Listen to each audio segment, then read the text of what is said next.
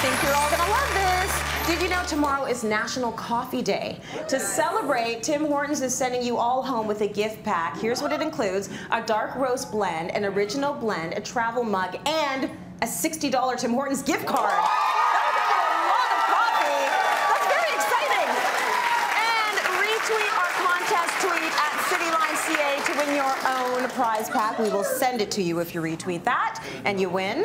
Okay, so coffee, kitchen, there's a bit of a connection. Yeah. Let's talk a little bit about the things that go in the kitchen, like pots and pans. A lot of people are not aware of what they need to buy, maybe what you don't really need, and what you should be looking for in your pots and pans. Yeah, because, you know, they all look the same. Right. Other than different colors, they all pretty much look the same. So it's a kind of a confusing world. Like, why am I not going to spend $30 on a set, and why am I going to spend over $1,000 or something like that, right? Exactly. So I'm going to try and help you through that. Okay, sounds good. So here are some things to look for, though. What is your cooktop? Okay. Do you have gas? Do you have electric, you know, the coils? Do you have a glass top cooktop? Do you have induction, which is really, really hot and just gaining lots of steam? Do you plan on purchasing induction? And for those who don't know what that is yet, they look like a glass top, but they're actually magnets in the inside, and you boil water in like 3 seconds. It's really fast. It's totally on my wish list, yeah. Yes. Because what your cooktop is, or potentially what your future cooktop is, will depend what you need. Not all pots in the world are good for gas. Not all pots in the world are good for induction. Right. So you need to know that for starters. Okay, that's your first one. Okay. Then my particular pet peeve is handles. Oh, right. On pots. You need the right handles. Of course I chose good ones here, so I don't have a bad example.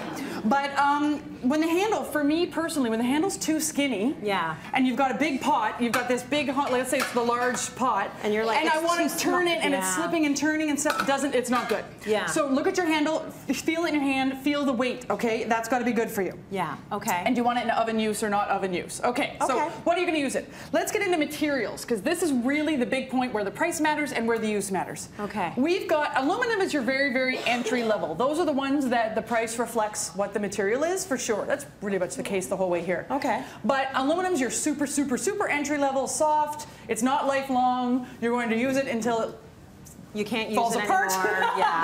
And then you're going to upgrade later. If that's where you are in your life, the point of your life, go right ahead and just spend what you can afford. For sure. You might be a university student. You might be starting out with a family. You might just not have the funds to get, you know, a high-end set of pots. Yes, yes. And maybe you don't cook that much. Or you just want to boil water. You're making KD or something every day. Maybe you're me. Maybe you're Tracy Moore, right?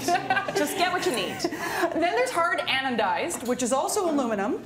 I have to say, all of these pots, right across the border from KitchenAid. Right. Every brand. Because they killed it with their new line. So I really wanted to do right across the board with them. Hard anodized is still aluminum, okay? You're steeling with as the material. They're dark on the inside, they're non-stick, but they're a very, very, very, very, very hard aluminum, okay? This is kind of a step up from the regular aluminum. Yeah, they're dark on the inside, which isn't necessarily a chef's choice. Because a chef, not that we've had many, many chefs here, or a really accomplished home cook, we want to see our food.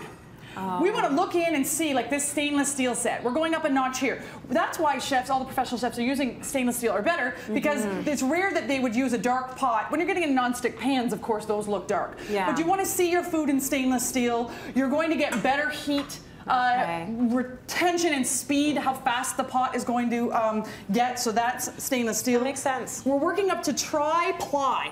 Some brands call it clad. I'm going to call it tri-ply. It's aluminum in the middle of stainless steel. So 3 pieces, stainless steel, aluminum either side. We're going up a notch on that. All of these depending on what the material is, all of these are good on induction. Okay. Including when we go to tri-ply copper, which is drool, drool, drool. Yeah, and can you just picture these in your kitchen in France? Cooking the most fabulous things ever with your dried herbs. Yes.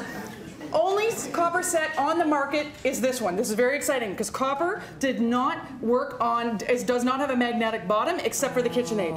So people couldn't buy copper pots. So if you're careful, if you have that oven, don't go to any other brand. Make sure that it is, well, right now it's only KitchenAid. Yes. So that's what you're going to do. Why do we want copper? Really, really good heat retention. Fast. And really, they look fabulous. Oh my God, they're so gorgeous. That's what I would want to do. They're like a nice pair of shoes. And you're really getting good quality, and really good heat reduction and control. Gorgeous, and great news. Thanks to KitchenAid, one audience member will win this. It's worth $1,000. The entire copper set. I couldn't wait for you to say that. I know. That's very exciting. exciting. It totally is. Isn't that good? Okay, well, we're going up a notch here, and we're going to 5-ply, okay? Oh, wow. So we're stainless steel on the outside. Yeah, you can feel the weight. Yeah, you can. You're going up notches. This one's 5-ply, excuse me. 5-ply. And you've got stainless steel, but in the inside, there's copper. Right. So you've got the look of the stainless steel, the wearability of the stainless steel, all this stuff, but you've got copper in the inside. It gives you very precise heat. We're sort of living in your world right now. So as a chef, I know we didn't get to these two. Do you have a favorite? Yes, 3-ply. Yes. Because it's lifetime. You'll give it to your children if you want. Stainless steel because you want to be able to deglaze, make sauce and all that. But also you need absolutely one skillet non-stick. You want to do a little piece of fish, something you want it to. You don't want it to stick to the right. What about these babies? This is great for nice stew, slow cooking in the oven. Take the lid off that. It's so heavy. It's beautiful. It's a grill on the inside. Oh, great! Listen, we can talk about this forever. We'll keep it going.